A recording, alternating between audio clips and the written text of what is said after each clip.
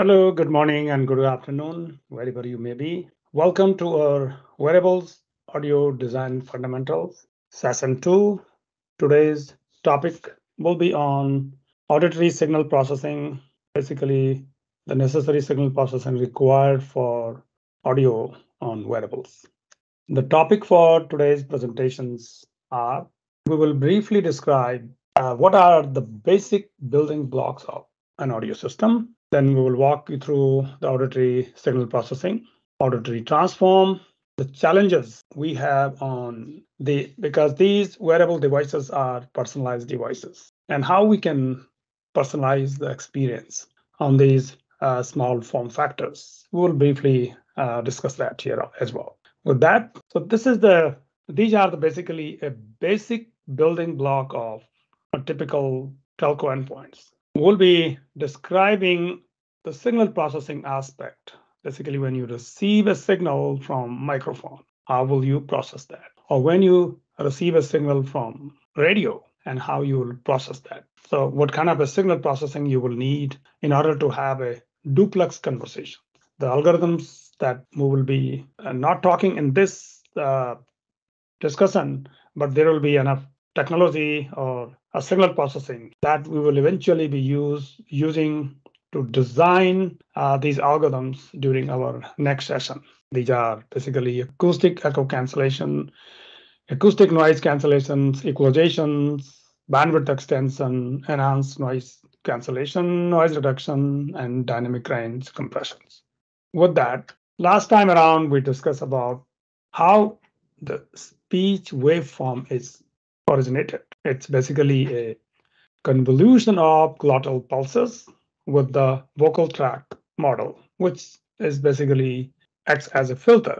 And this is when we start speaking, how the speech waveforms are originated. Start with transients, followed by this periodic signal or a tonal signal, and then this pseudo random noise. So the one that starts with this periodicity represents basically a pitch, which is the harmonics generated by the fundamentals of an individual. So that's a voice part. The unvoiced part is basically this, which is responsible for what we also call a consonants, the clarity in the sound. So sound has these transient, tonal, and pseudo-random noise. So speech is basically a non-stationary signal. Now let's see how do we process it, how machine understands it. So we have a glottal pulses, then we have a vocal tract frequency response. What it is responsible for, it's basically a format that carries an identity of its sound waves. And then when it comes through our glottal pulses, the glottal pulses come through our mouth, it basically modifies this wave, and that's where the speech is basically produced. Now let's see how can we separate these. Our goal is to understand what this filter is and how we can extract features out of it. So in auditory signal processing, or when we are feeding this information to a machine, we are not interested on the glottal pulses. We are interested on separating glottal pulses and this transfer function of the filter that is basically modifying this speech. So how we can make that happen? Mathematically, if we wanted to see that when the signal comes, we are convolving that with a filter. So these are the glottal pulses. Glottal pulses are convolved with a filter in a time domain representation. In frequency domain, convolution becomes a multiplication. So we are multiplying the filter transfer function with the glottal pulse. We wanted to separate them. So for separating them, what we do, we take a log. And by taking a log, we can, instead of a multiplication, we can do the summation. Okay, so that's basically a mathematical representation of how we can separate glottal pulses with the filter response. And computationally, how that is done can be seen here. Basically, a time domain signal comes in. Next, T, first thing we do, we apply a short time Fourier transform. We take absolute value of that. Then we take a log. So log is there to separate glottal pulses from the filter. And there is one more step here, which we'll discuss a little later, is a MEL filter. So we apply a MEL filter here, and the purpose of the MEL filter is because we have too much information here. So it's to make this one more like how our auditory system behaves. We need to have a kind of a nonlinear pitch representations, and MEL filter allows us to do that. Now we have a lot of information here.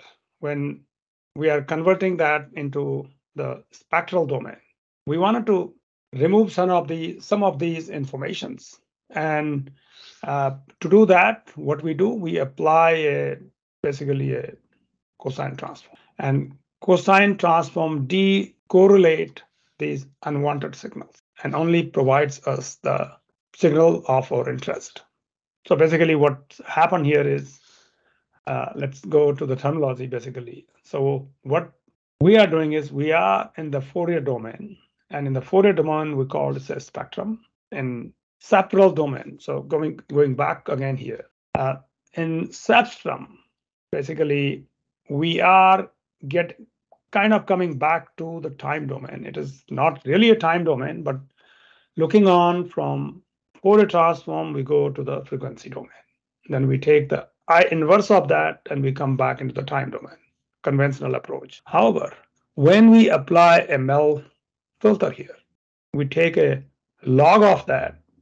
What it is providing us here is it's providing us a substral domain, not really time domain, but a substral domain.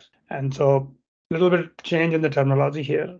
So in MEL frequency substral coefficients, basically spectrum becomes substrum, frequency becomes Q-frequency, filtering becomes liftering, and harmonics becomes harmonics. So now let's see what's happening. So when we went back into the Q-frequency, means in a substral domain, we have this signal and then the high frequency signal.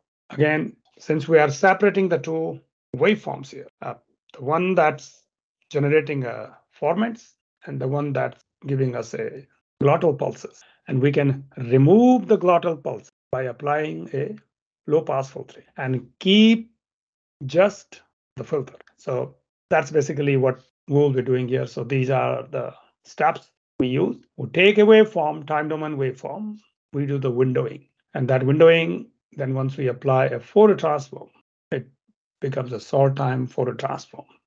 Usually we need to do at least 50% overlap here in order to remove the first half and the second half of the signal, which is unwanted.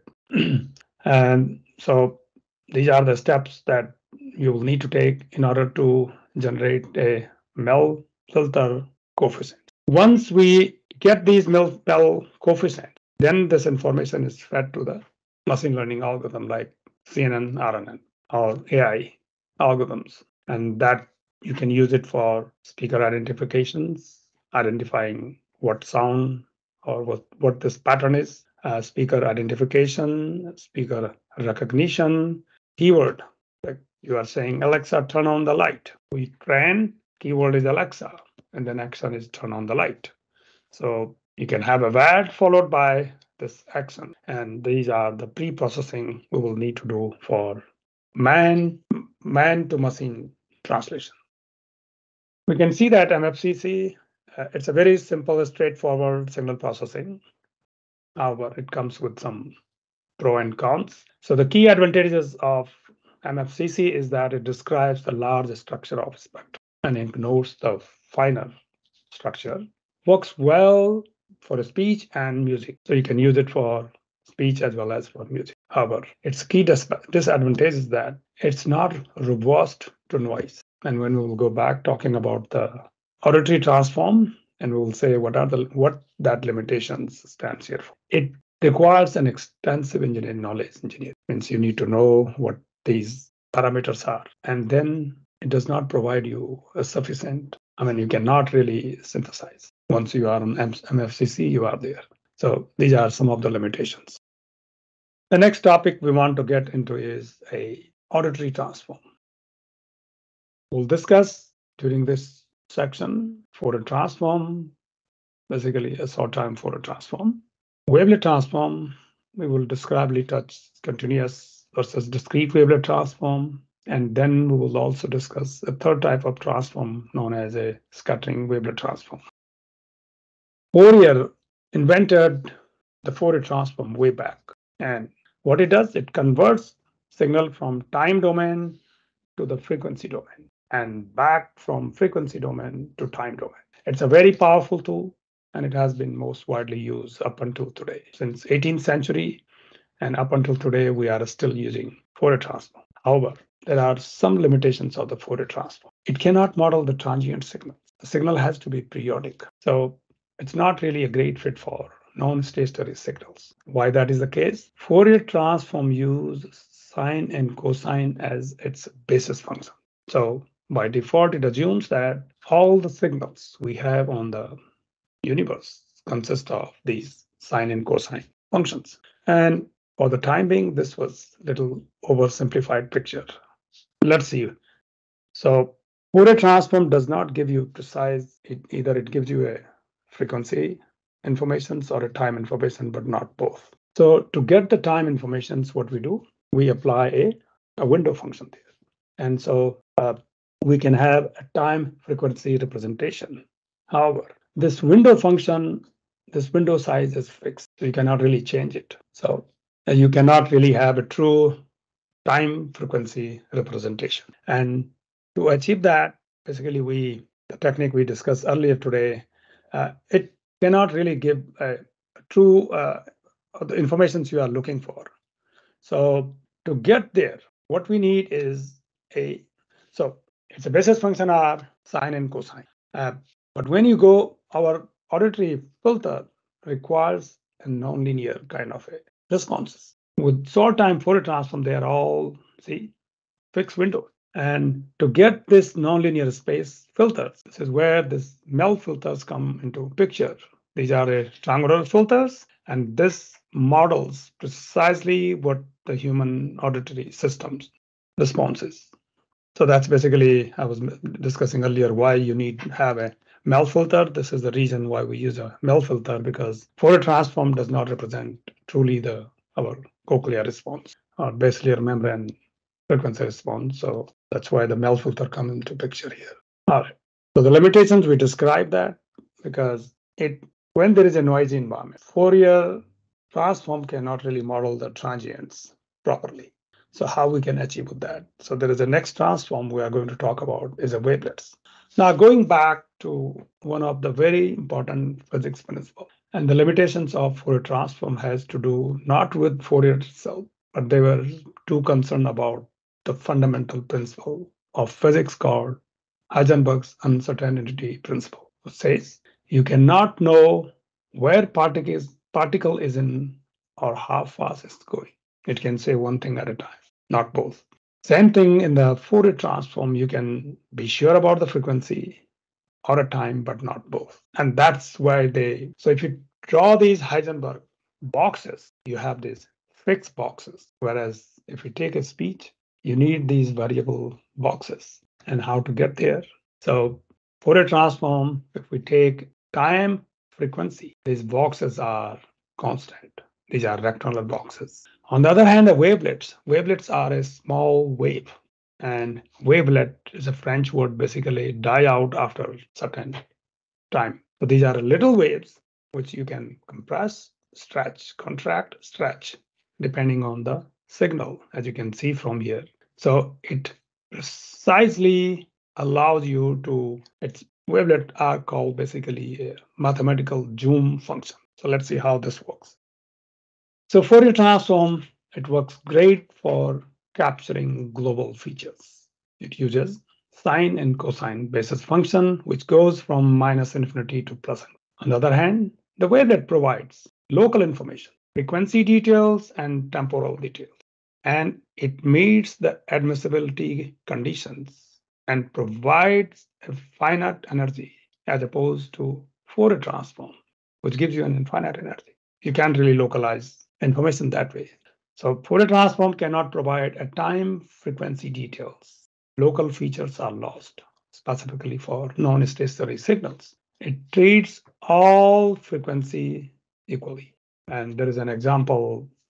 If you wanted to model a traffic light, you have a yellow, green, and amber light, and somehow the light starts malfunctioning. Fourier transform cannot precisely tell you which light is malfunctioning because it doesn't have that time information. And therefore, it's not suitable for non-stationary signals, particularly. It cannot really tell when a particular frequency existed. Mathematically, Fourier transform is represented by this equations here. On the other hand, wavelet transform is a very robust signal processing technique.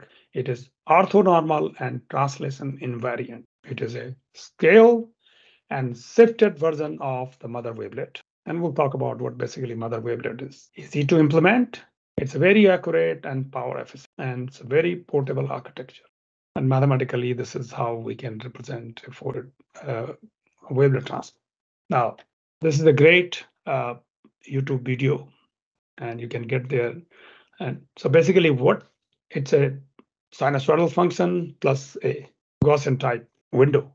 And this becomes basically a wavelet. So you take any function you can be calling a wavelet, provided it meets these conditions. Zero mean, basically, if you integrate a function within the limits, its average should be zero.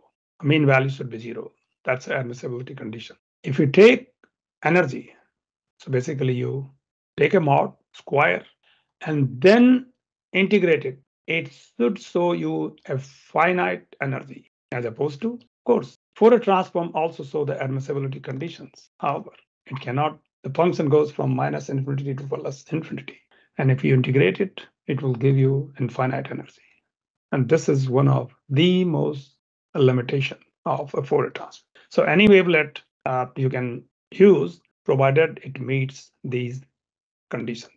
By the way, wavelets are a family of functions. It's not just a sine and cosine. It's a family of functions. And depending on your application, you can choose a filter from a library of library of wavelets, or design your own that meets your requirement. So coming back to how you can analyze or decompose a signal with wavelets. The wavelet has a mother wavelet and a father wavelet, and then it has a child wavelet. So it's basically a complete family. Child wavelets are created from the parents, and that's where these wavelet decomposition come into picture.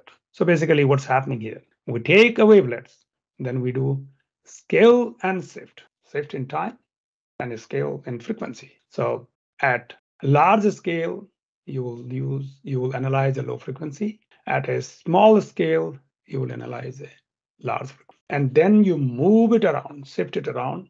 So you have a signal and you scale, shift, and then analyze this. So this is how the shift operations can be represented mathematically. Now, and this is, you wanted to show how the wavelet, so you can stretch it or contract it. And then you move it around. So it's basically a mathematical zoom or a microscope. You zoom enough so that you can analyze your signal. And rest is basically a convolution process. You have a filter and you have a signal. You are convolving these two to get the output. So that's a simple mathematical concept about the wavelets. Now, and how this can be done, as I was explaining earlier, you pick up a wavelet, move it around, analyze this, then scale it down and repeat the process. Scale it down and repeat the process. And these are called a decomposition. So you basically pick a particular scaling function, shift it around, then go to the next level, means different scaling function or different frequency, and analyze it, and so on and so forth. For example, for a speech, you will take a 16K speech and pick up your mother wavelet, split that into low pass, high pass, and then use this mother and a father wavelet to analyze the signal. So that's basically what we'll be showing. Now, here is an example, a hyperbolic chirp signal. This is basically a Fourier transform. And you can see that we struggle to really separate these two signals down here. If we apply a scaleogram, which is a wavelets transform, well, by the way, short time Fourier transform gives a two-dimensional representation. Wavelet transform gives you a three-dimensional information: scale, shift, and scaleogram. So you can clearly see that you can separate these two signals. There are two types of wavelet transform, continuous and a discrete wavelet transform. Continuous wavelet transform, it all depends on how you select these scale and shift functions. If it is in a to raise power, say depend on how many scaling, how many decomposition layer you do. For example, for a speech sample at 16K, you will need about 5 to 6 decomposition layer, depending on how far you want to go. For example, you wanted to go all the down to the fundamentals, so you will need a 6 decompositions level. And this is basically how you will decompose the signals. Here is how it shows here. So you take a low pass and a high pass. This is basically a approximation and detail, basically a wavelet, mother wavelet, and father wavelet. So you take them, and it's also called an approximations and detail. And so it's basically a repeated process. You take a signal, high pass, low pass, high pass, low pass, until you go down to the fundamental. And if you plot these two together, precisely looks like our auditory system response time. So you can see that we really don't need to do much magic here. You take a wavelet, mother and father wavelet, and start decomposing the signal. And you can precisely analyze signal here. For example, you want to filter out the noise. And these are, if it's a speech signal, you can see that at various decomposition layers, signal will be correlated. Whereas if it's a noise, high frequency noise, you probably will see that this is at this particular decomposition layer. You can use some sort of a thresholding schemes there and filter it out. And during decomposition, you can automatically see that the noise is gone. So that's basically one application of how you can use the wavelet decomposition. You want to implement a discrete wavelet transform, and these are the process basically. Say high pass, low pass, downsampling. So you keep the high pass, these are the detail. Then you come back, the scaling, and you high pass, low pass, downsampling, high pass, low pass, and downsampling. And these are the decomposition layer, or depending on how far you want to go. So if it's a 16K, that's 8K, 4K, 2K, 1K, and 500 hertz for a speech. Let's take an example here. The first thing we do a discrete wavelet transform, you decompose it. And what I was saying earlier, that by using a proper thresholding, you can denoise the signal.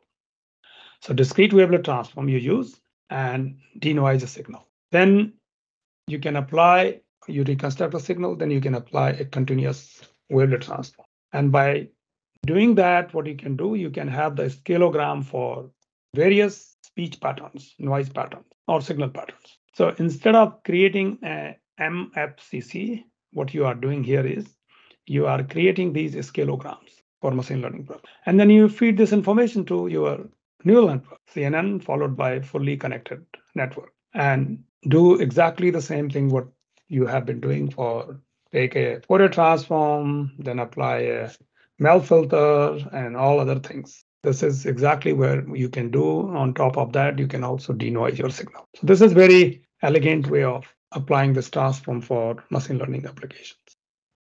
Now, that's about the wavelet transform.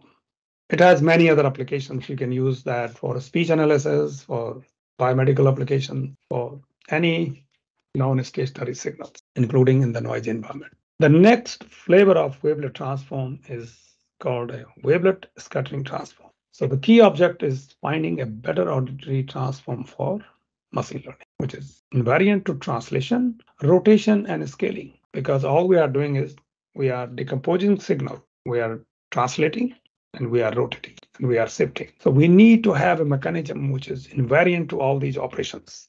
And how we can make that happen? So wavelet transform is basically taking a signal and decomposing this one with a mother and father wavelet.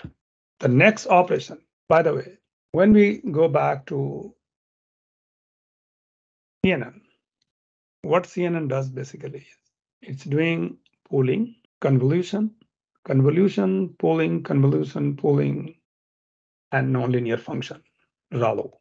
We can do same thing here. Now coming back to So what's happening here is we can take a father wavelet, we can take a mod of that, and then when we convolve that with the scaling function, so take a mother wavelet, take a mod, and then convolve that with the approximated or a low pass, and this generates a scattering coefficient. So basically, you do decompose a signal and you apply these operations. Take a mod and then convolve that with the scaling function, and this generates a scattering wavelet transform.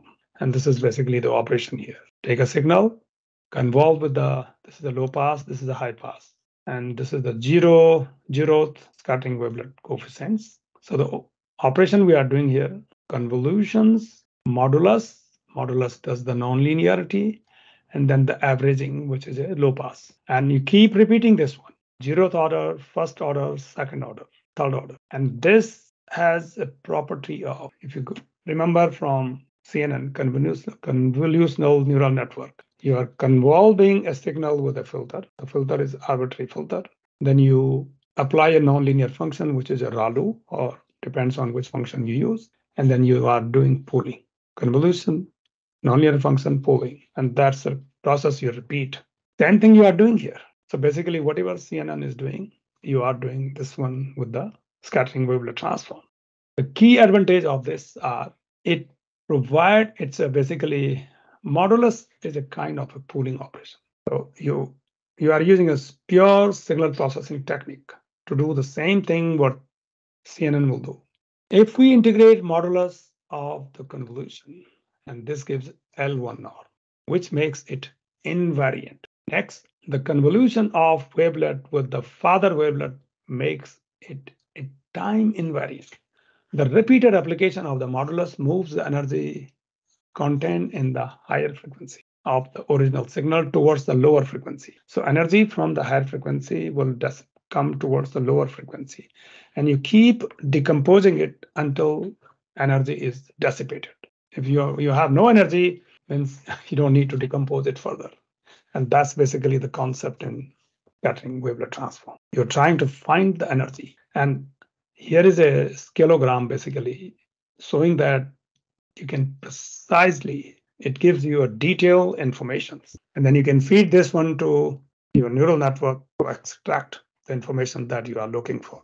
So the auditory transform, which is scattering wavelet transform, is a very powerful technique for signal analysis, specifically known as state study signals, where Fourier transform struggles, wavelet transform can help us there.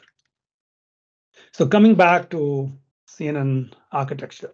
So in the CNN, basically, we are taking these kernel functions, convolving this, and applying a nonlinear process. And this is basically a repeated process. You have a filter, convolving your kernel function with this, taking a RALU, and then pulling, and you keep on doing.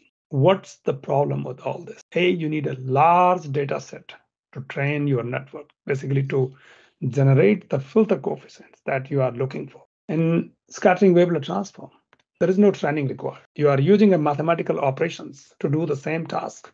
So it appears to be much more powerful signal processing technique to do the same thing what CNN is doing for a signal like a speech or biometric signal or biomedical signals. You can do this in real time. You don't need a large data set. You can use a small data set and achieve the same thing. So combining or comparing wavelets versus CNN, wavelet scattering transform versus CNN, they both are generating a filter. We are starting with a non-filter in scattering wavelet transform. In CNN, it's an arbitrary filter, and then you are training it. But at the end of the iterations, it gives you the same filter at the end. In a scattering wavelet transform, you don't really need to go beyond maybe second stage, at the most third stage, but nothing beyond that. And you can precisely see how far you need to go because you are looking on the energy of a signal. And momently your energy dissipates, you don't need to go there. So computationally, it is efficient, and more so, you don't need to have large data set. So for signal, you are all the time, and I'll give you an example of wearables. You are walking around, you don't know what kind of a signal you are dealing with. This will allow us to characterize, analyze signal on real-time basis and provide results on real-time basis. Could be very powerful for smaller form factor devices. So the challenges with the personalization of experience. OEMs and MNOs are constantly looking for cost-effective single SKU solution towards maximizing their profit, not necessarily offering same for end user experience. Audio is a very subjective. Therefore, single SKU solution without taking end user into consideration would not offer personalized audio experience to the end user.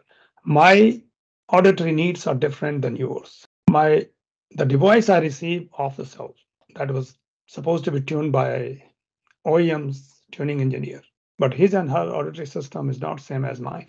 So there is a need for offering a feature which allow end user to personalize these devices based on their auditory needs, not based on what OEM thought this is what the customer required.